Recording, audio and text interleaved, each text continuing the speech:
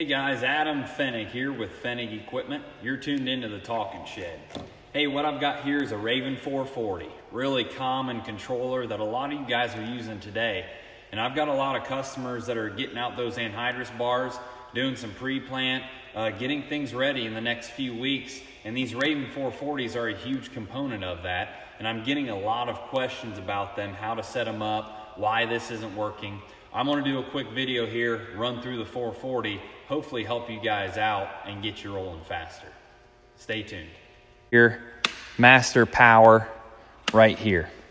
So the first thing I want to talk to you guys about here quickly is the actual speed sensor type of it. Speed is going to be your first hiccup, or the first thing that typically kind of screws up on these is your GPS speed. What I've got in my hand is a Microtrack Garmin Astro speed sensor.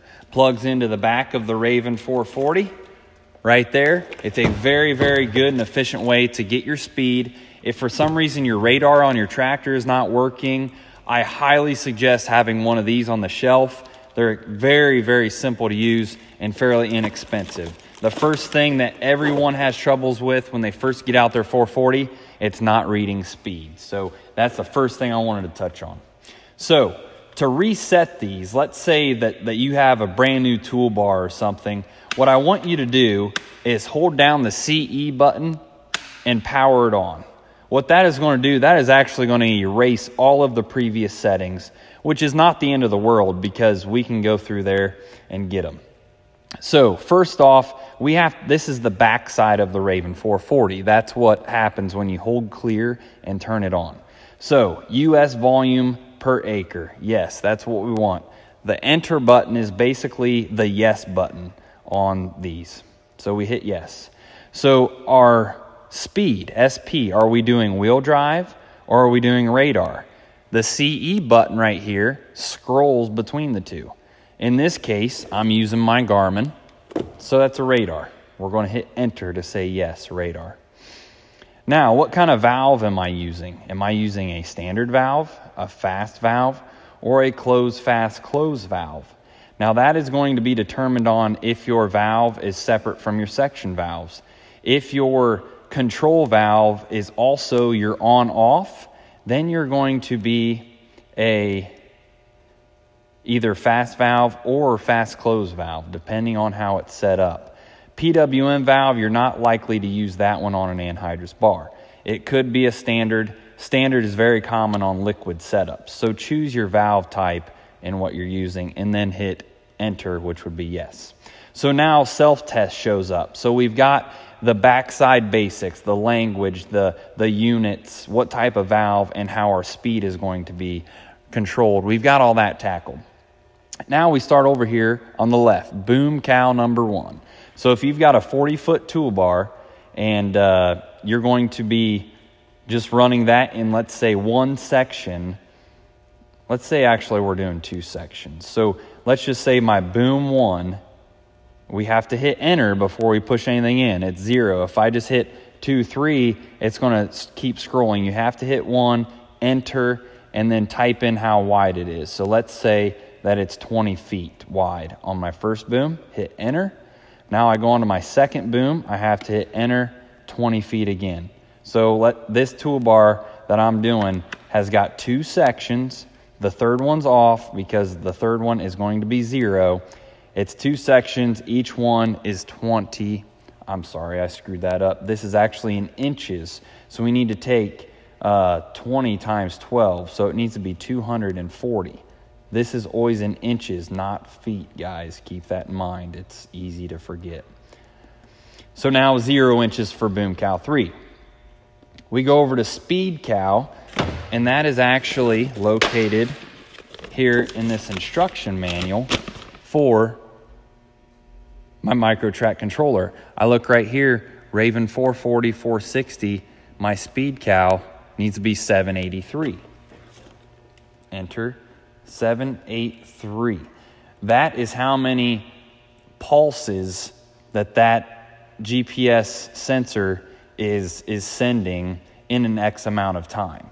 If you're using a radar, that number could be very different from that. But for this Microtrack Astro, it's 783. We go over to meter cal. This is the pulses of your flow meter that equal 1 gallon. Each one's going to be different. You need to walk back to your flow meter, and there is a tag on your flow meter that's going to give you this number. I'm just going to punch in a dummy number here, hit enter, 750. That's likely not going to be correct, but read it on your own valve. Rate 1 cal. I'm sorry, we skipped valve cal. We move on to valve cal. Meter cal was 750, enter. Valve cal, again, there's a sticker on your valve. You read this off of your toolbar. Look back at it. Let's say it is 750. Hit enter, 750, enter again. We move on to rate 1. Let's say we want our rate 1 to be 150. 1500. There's a decimal in there. Don't forget that. Hit enter. Rate 2, 190. Enter. What this does is right here, you can toggle between rate 1, rate 2, and manual. As you're going through the field, your rate 1 is whatever you punch in. We punched in 150. If then we want to jump up to our second rate, which is 190, it will instantly do that when you go from rate 1 to rate 2 on the fly. So that's handy. Now, we're done setting everything up.